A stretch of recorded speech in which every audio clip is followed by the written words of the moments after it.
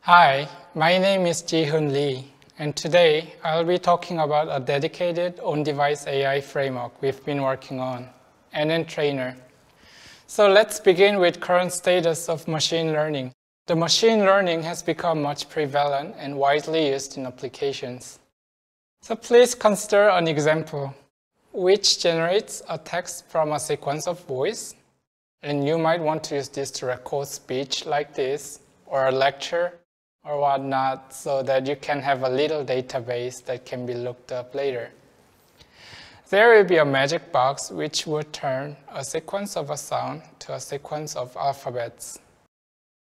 When the service was first launched, the developer would have tested a lot, so it's working cool. But as time goes by, you'll get many more complaints from customers. For example, there might be accuracy issues, as the surroundings where the application is executed will be different from users to users. For example, if you're trying to record music lyrics from a studio, we'll have a different characteristics from where you're trying to record a voice of a swimming coach in a swimming pool. Or there might be a performance issue. If some users are running the service on some devices with limited resources, user experience won't be that great. Lastly, there will be desire to use the application for other tasks. Perhaps others who speak different language might want to use the app. Or even more, some others might want to find mood of one's dog. In order to satisfy all the requirements, one magic box, although you can improve the performance, can't solve all the problems. It is because you can't cover all the scenarios from the users. If you're running the service in a wearable device, you might want to sacrifice the accuracy of the model. Or if you're speaking different language, the model has to be trained to match the characteristics of the user data. So, I believe personalization is the key for the next artificial intelligence. There are millions of other applications which use machine learning to provide a good user experience, but could give the best user experience with the personalization. The personalized model will be more accurate because it has been retrained to fit to user data, while some degree of the model compression can be done with the characteristics of the user data. And even, it can adapt to other tasks easily on demand. This personalization can be done with deploying a model and prepare data for training and retrain the model per person per device, which means it'll need lots of computing power and resources. So in order to cope with this situation, one approach would be to personalize model on a server by uploading the gathered user data on the server and conduct training right on the server. But server-side personalization has some issues. It will need network connections and will be exposed to security and privacy concerns, which we have to aware more and more. And finally, perhaps it's too costly to upload each model on the server and train for your purpose. So if we can personalize on device, it will bypass issues from on-server personalization. It won't need any network connection. There will be no privacy issues and no additional operational charges.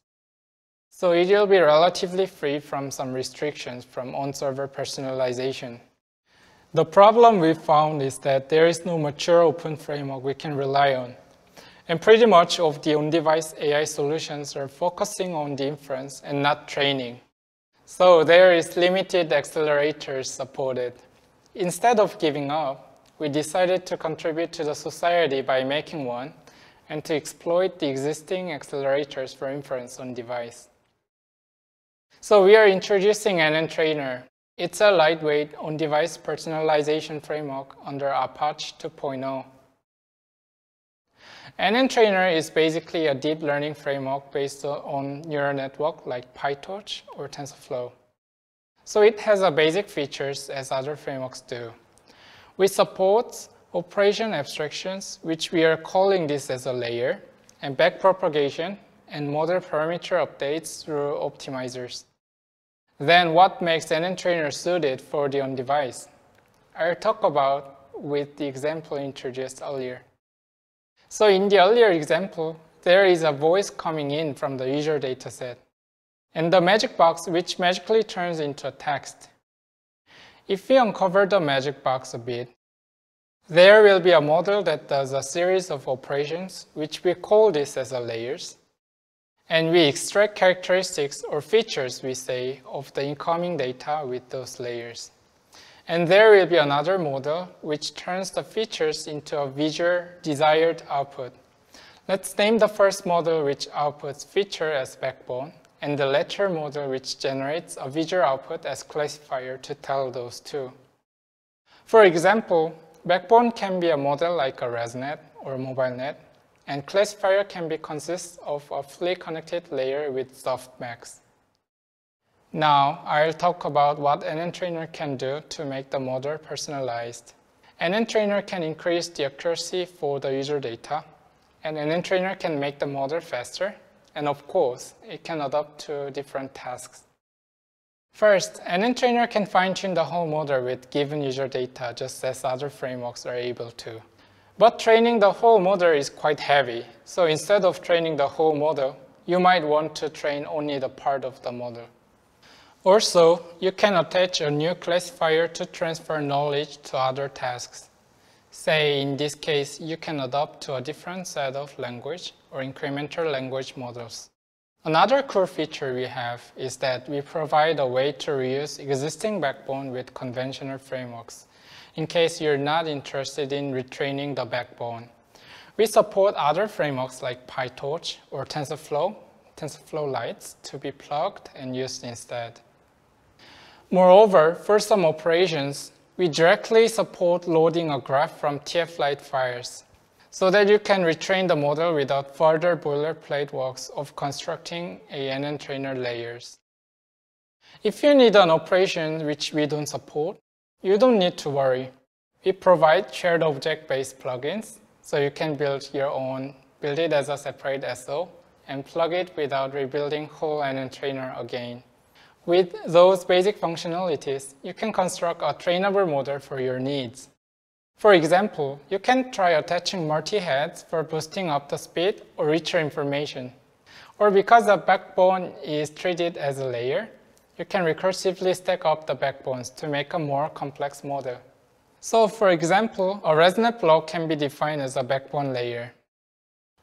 Let's summarize what NNTrainer can do. You can make a model more accurate with retrain whole or part of the model, while you can optimize the model for performance by restructuring the model. And the model can be adapted to different tasks by switching the classifiers, or can be used with other conventional frameworks.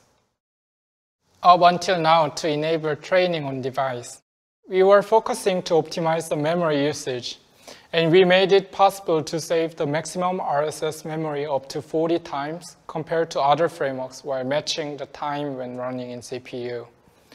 The reason we've been focusing on the memory optimization was that for some low-power devices, the memory restriction is very harsh.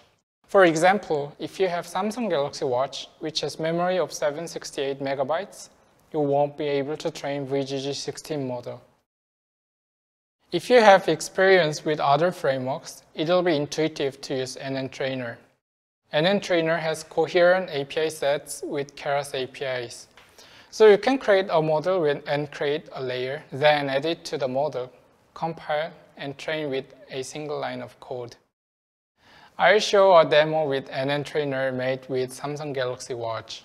The demonstration simulates turning a handwriting to an emoji. In this demo, the user is asked to draw symbols for some emojis like smile and sad. And then, the model inside it is trained to learn the symbol. Later, the model is evaluated on the fly. In this example, first you feed the data with handwritings for each emojis. After feeding data is done, training undergoes. Lastly, you can run an evaluation, where you draw something and let the model guess. I'll show the moving clip one by one.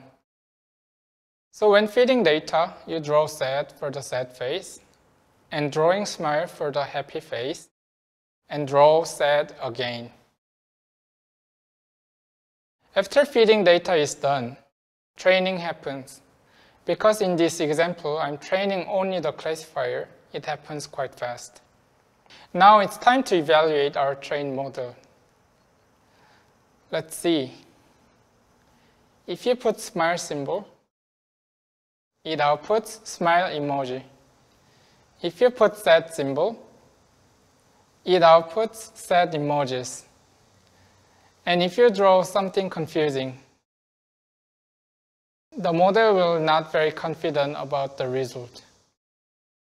This emoji example contains human-readable model descriptions in INI, which contains optimizers and layers and loads as well.